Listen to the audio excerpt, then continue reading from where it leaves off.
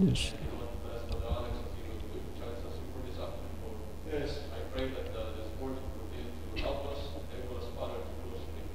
Yes.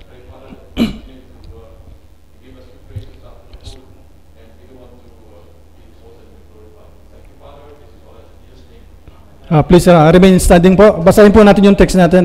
We're going to read our text from Book of Galatians, chapter 4, verse 6, chapter 6, verses 7 to 10. Let us read po in unison. Galatians chapter 6, verses 7 to 10. Okay, basahin po natin. Ready? Read. Be not deceived, God is not mocked. Whatsoever man soweth, that shall he also reap. For he that soweth to his flesh shall also reap corruption. But he that soweth to the Spirit shall of the Spirit reap life everlasting. And let us not be weary in well-doing, for in due season we shall reap, if we faint not. As we have therefore opportunity, let us do good unto all men, especially unto the man who are the household of faith. Thank you po. Please be seated. Amen. So, before ang nag-title po, I gave a title from this chapter also. It is good to do good for Christ. Now, the title is, Let us not get too tired in doing good. Let us not get tired in doing good. So, before anything else po, I just want to take this opportunity to thank God for His faithfulness in our lives, sa buhay ko, sa buhay po ng aking asawa. Tomorrow will be our 23rd wedding anniversary. 23rd pa lang. Okay, it will be because para malam nyo na lang taon na po kaming kinasal. Kung ilang taon na po si Aljon David, idagdag nyo lang yung 1 year. So 22 na po si Aljon, so we are 23 on our 23rd tomorrow. So praise God po for the blessing. Amen. So praise God po, and also it is a one more blessing po. Ito pong what do you call this? Same ni Aljon ay medyo bumaba po yung tuition fee niya. Nagulat din ako, medyo mababa. Just pray for the provision po. Pero mas bumaba po ngayon yung tuition fee niya, praying na, hoping and praying that if it is God's will, mabayaran po namin lahat yung 6 months kasi po medyo mababa ngayon. Nagulat ako kung kailan nag-get 4th year, doon bumaba yung ano niya, yung tuition fee niya. So it is a blessing po. So please pray for us that God will continue to provide. Amen. So thank God po. So this afternoon we're going to study po these 4 verses, but I will be on verse 1. Pupunta po tayo sa verse 1, going down to verse 10. But this afternoon we are going to see how the things that we do for the Lord will not be wasted. Mga bagay po that we are doing for the Lord will be restored in heaven's storehouse. So we're going to study this, and I hope and I pray that we'll be encouraged, we're going to be we will be motivated in continue serving the Lord by doing good for Him. Amen. Amen. So here in verse 7 po, in Galatians chapter 6 verse 7, it says here, Be not deceived, God is not mocked, for whatsoever a man soweth, that he also reap. Here we're going to study this verse, and we're going to see the things that we need to do as a believer of the Lord Jesus Christ. Here it was mentioned in the first praise of the verse 7, Paul is still rebuking the Galatian brethren here. He's saying, be not deceived. Because if you're going to look at it, here they are trying to make themselves something when they are nothing. Even us, we are nothing before the Lord. Without the Lord, we cannot do anything. It says here, be not deceived. Be not deceived means thinking to be something. They are thinking to be something. You look at the problem in verse 1. Brethren, if a man be overtaken in a fault, ye which are spiritual, restore such an one in the spirit of meekness, considering thyself, lest thou also be tempted. He says, and when you do this, you do it in the spirit of meekness. And we are doing this because of the law of Christ, and this is the law of love. So here we are going to see it, that the Lord says, Paul says, when we do these things, let us do it with a spirit of meekness and with the love of the Lord Jesus Christ. But here you will see in verse 7, it says, be not deceived. God is not mocked, for whatsoever a man soweth, that shall he also reap. So here we can see in verse 3, it says here in verse 3, if a man think himself to be something when he is nothing, he deceiveth himself. So here, all of us, that like our pastor always saying, that all of us are equal. Whatever you do, whatever the things that we do, ano po yung mga ginagawa natin sa Panginoon, if we are really doing it for the Lord, they are all blessed by the Lord. And even Brother Jeremiah said, even kung if you're even your job, your ministry is to mop the floor, if you're doing it for the Lord, it will be rewarded. If I'm a preacher, I preach for the Lord, I will be rewarded. But if you are doing something and you are not doing it for the Lord, it will not be rewarded. Let us go into Romans chapter 12, verse 3. Romans 12:3 says, for I say, through the grace given unto me, to every man that is among you, not to think of himself more highly than he ought to think, but to think soberly, according as God hath dealt to every man the measure of faith. Let us not think of who we are, but let us think of who the Lord is in our life. In 2 Corinthians chapter 3, verse 5 says, not that we are sufficient of ourselves to think anything as ourselves, but our sufficiency is of God. Our sufficiency is of God. Sa Kanya tayo tumitingin, sa Kanya tayo umaasa, sa Kanya po natin lahat inihingi ang mga bagay nito. For without Him, we cannot do anything. What does says in James chapter 1, verse 22? James 1:22 says, but be ye doers of the word, and not hearers only, deceiving your own selves. How do we deceive ourselves?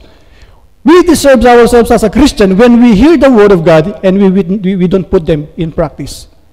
Though we are weak, but we still need the strength of God in doing it. That's why when we hear the word of God, you remember the one who built his house upon the rock, but the one who built his house upon the sand is what? It crumbles, nawala. Because it is not the right foundation. But when we do all these things, when we hear the word of God and we put them in practice, we are making ourselves, we make the name of our Lord Jesus Christ glorified in our life. But when we hear the word of God and we do not put them in practice, we are deceiving ourselves. It says in the same verse that God is not mocked. God is not mocked. What does it mean? You cannot fool God. We cannot fool God. When we do that, we only deceive ourselves. But look, in whatever the things that we do, God knows it. We cannot fake it. Marami pong Christian, bagamat minsan it is not good thing to say that there are some professing Christian, they are saying that they are Christian, but what they are doing is, it is not really for the Lord. Maybe because they are not really saved. They don't know how to really react on following and obeying the word of God in their life. That's why Paul said, don't be deceived, don't be deceived. In James 1:22 says, but be ye doers of the word, and not hearers only. Let us put the word of God in practice, or else we will just deceive ourselves. In verse 4, Galatians 6:4 says, but let every man to prove his own work, and then shall he have rejoicing in himself alone, and not in another. Here, if you're going to study the verse, there is a warning. There is a warning po in verse 4 of chapter 6. The warning is this: the habit of comparing ourselves with others. That is the warning there. When we envy, we destroy our faith. You see, when you always envy anyone, it will ruin your faith. It will ruin our faith. And that is the warning. Stop. I'm always inspired and encouraged when Pastor Joel said, do not compare yourselves to others. You compare yourselves to the Lord. And when we compare ourselves to the Lord, we are nothing. And yet, we are nothing. We are being, what do you call this? Nabibigyan po tayo ng kahalagahan ng Panginoon natin. Though we are nothing. And that's who we are before the Lord. In Luke 18:11 says, look at this. The Pharisee stood and prayed thus with himself, God, I thank thee that I am not as other men are, extortioners, unjust, adulterers, or even as this publican. We don't do that. Because in whatever things that we do in our church, we do it for the Lord. And let the Lord Jesus Christ be seen in our church. Let the Lord Jesus Christ be seen in our life.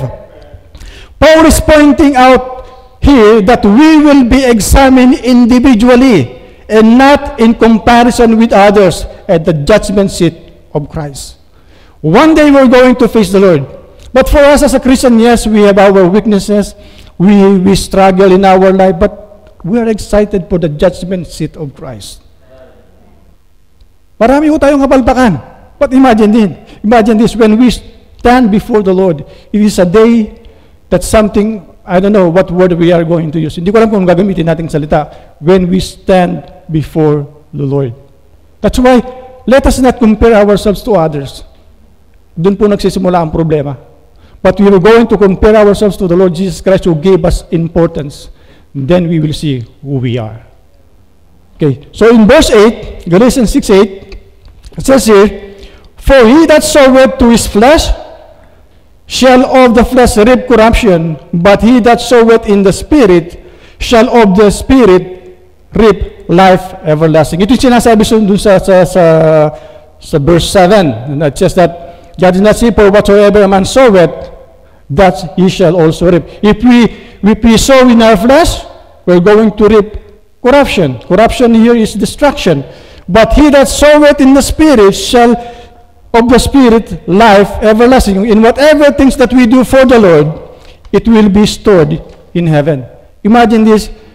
Dito po, maybe we don't have money in our bank. Sa ating mga tawag doon. With our ATM, they are empty. Maybe they are empty. But in whatever things that we do here for the Lord, they are being stored there. They are being deposited in heaven, and one day we're going to offer them to the Lord. We're going to give it to the Lord. And I just pray that. Sabi ko, Lord, I'm praying na I hope when the time that we're going to offer our crowns to you, I'm praying sana magkaroon ako ng crown na i-offer sa'yo. That the things that will make us happy, to glorify God in our lives. All things that are done in the flesh are temporary. Alam po natin yan. They are not rewardable. They are not rewardable.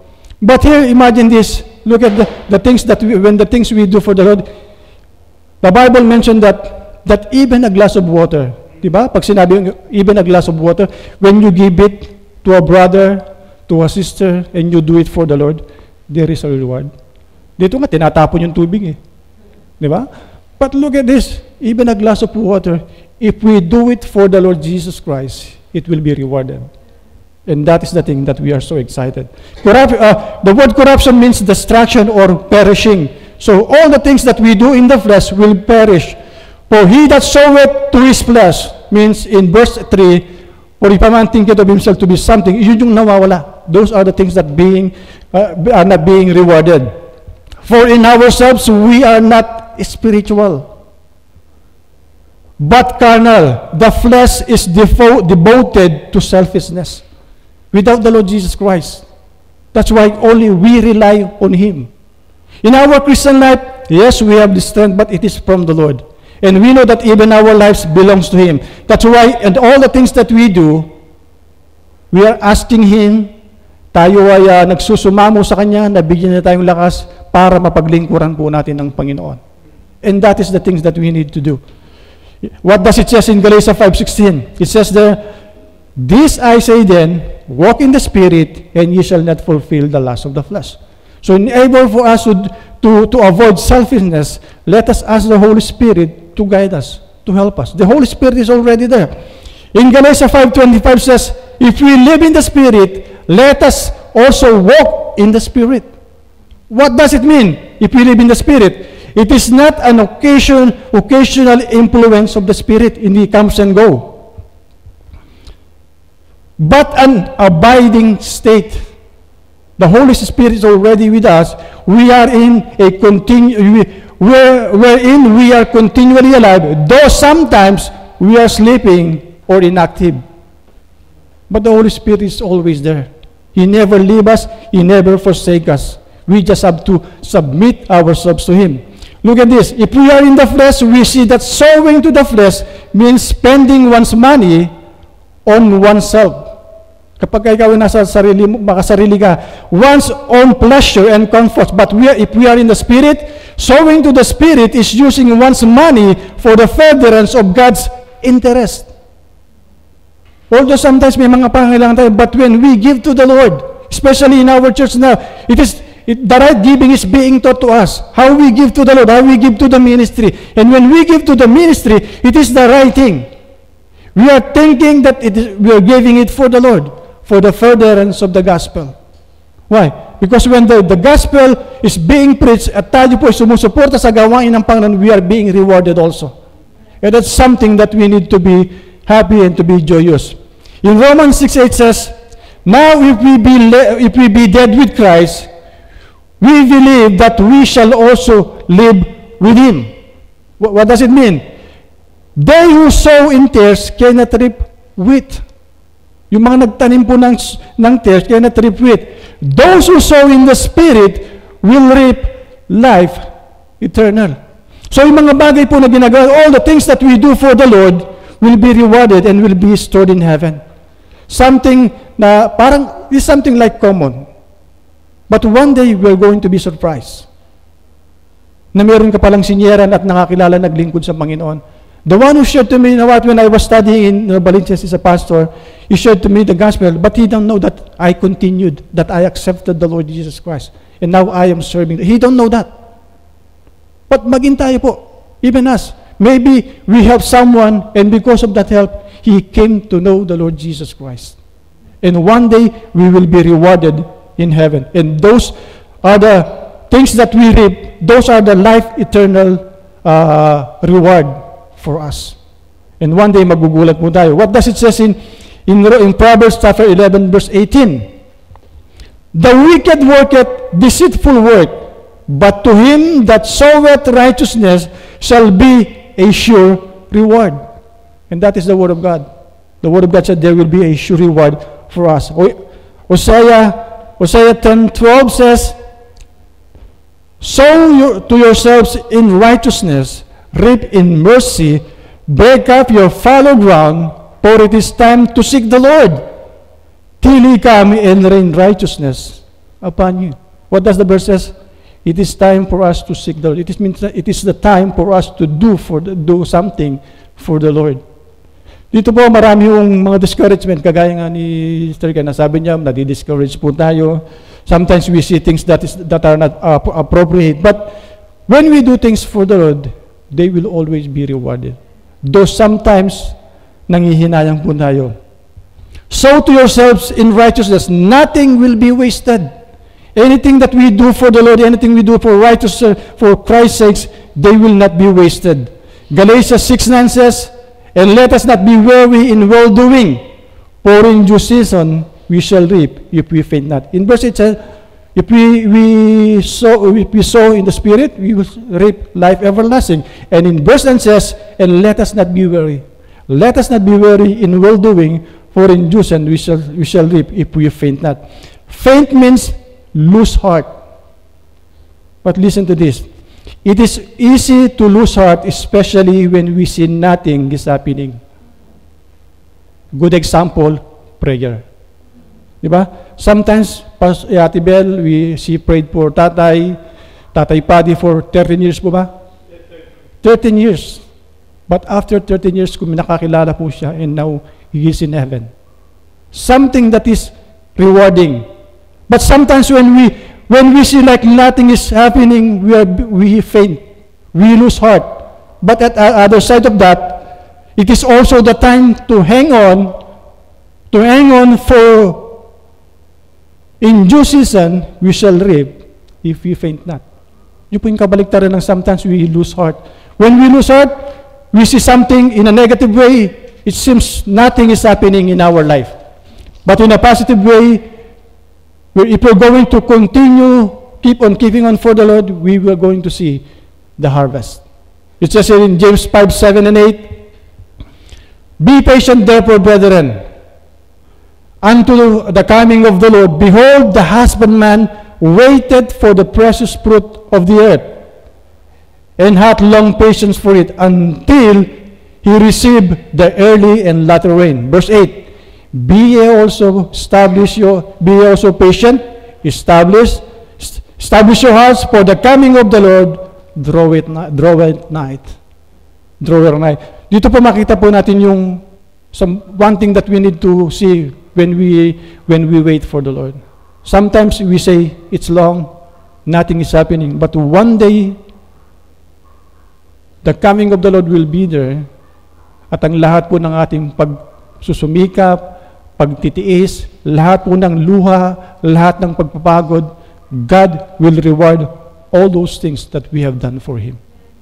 Sabi niya rito, look at the farmer, they are waiting for the fruit. They're waiting for the harvest. Even us, we're just waiting for the harvest. Sure win na po tayo. We are already on a victory side. We're just we're just waiting for the Lord. Waiting po dun sa kaganapan na gagawin ng Panginoon sa buhay natin. Sometimes we lose heart, sometimes we get discouraged, but if you're going to look at it, it says in verse 8 of James chapter 5, the coming of the Lord is coming near. And we are so excited. I just remember po when I was still a small boy, my father is working in Manila. And umuwi siya every 6 in the evening from Manila to Pampanga. And you know what? Every day, this is not something, hindi po ito pakunwari, that every day that he comes home, kami pong magkakapatid, nagsisigawan sa saya, kasi dumating na po ang tatay namin. How much more when the Lord comes? People says, napaka-corny ng mga bata, no? Kasi nagsisigawan po kami, we're yelling, hey, tata, because we're so really excited seeing Him. How much more kung makikita pa po natin ang ating Diyos na buhay. 2 Corinthians chapter 4 verse 1, therefore seeing we have this ministry, as we have received mercy, we faint not. Habang naglilingkod po tayo sa Panginoon, nakikita natin ang biyaya ng Diyos. Pero sa pamagitan po noon, hindi po tayo nangihinawa. Hindi tayo nangihinayang sa mga ginagawa natin because we are doing it for the Lord. 2 Thessalonians 3:13, but ye brethren, be not weary in well-doing. The saying is, huwag kayong magulumihan, huwag kayong magalala. Don't worry. All these things that you do will be rewarded. What does it mean? Tingnan niyo po ito. On earth, everything must be seen by our naked eyes to prove something. Ganyan po ang mundo.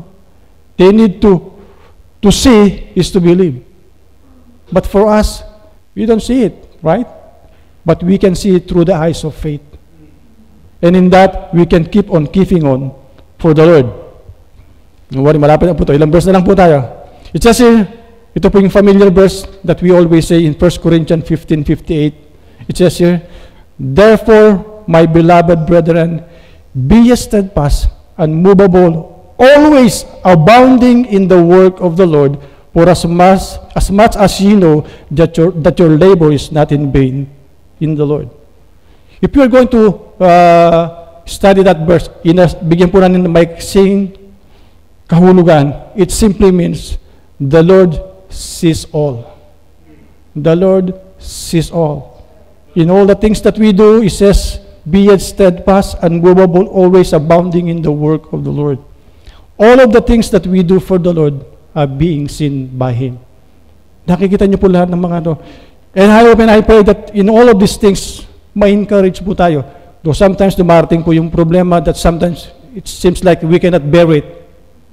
But you know what? The Bible says, the Bible will keep on keeping on to encourage us. It says, be ye steadfast, unmovable. Because all of these things, ang lahat ng ito, yung problema natin or whatever things that we experience in our life, they will crumble, but the Word of God will still stand and it will remain. Last verse, Galatians chapter 6, verse 10. As we have therefore opportunity, let us do good unto all men, especially unto them who are of the household of faith. If you're going to study this, Paul is making in his closing letter in chapter 6. In conclusion, Paul is saying, let us apply this in our lives. That is what Paul is saying. It says, as we have therefore opportunity, let us do good unto all men, especially unto them who are of the household of faith. Paul is saying, let us apply this in our life. And if you're going to be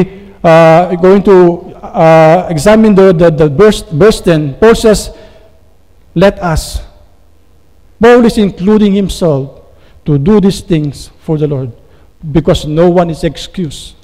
All of us, we need to do good for the Lord. All of us, we need to see that all the things that we do for the Lord are not being wasted. So before I close, let me just read this. What does it say in Romans chapter 12, verse 13?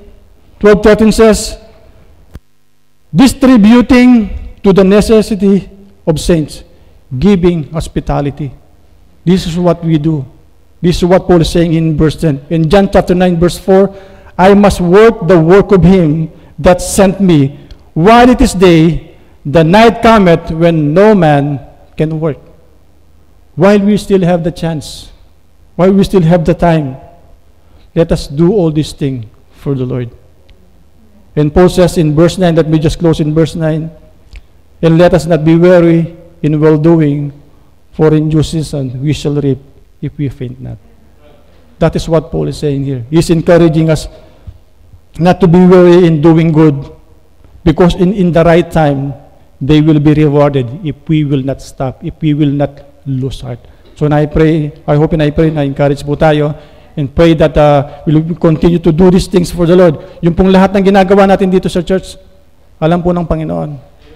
Maybe someone is not tapping you at your shoulder, pero the Lord is seeing what you are doing. So tayo po lahat ay tumayo, and let us close in prayer. Our dear Heavenly Father, we thank you, Lord, for this afternoon. We are so grateful.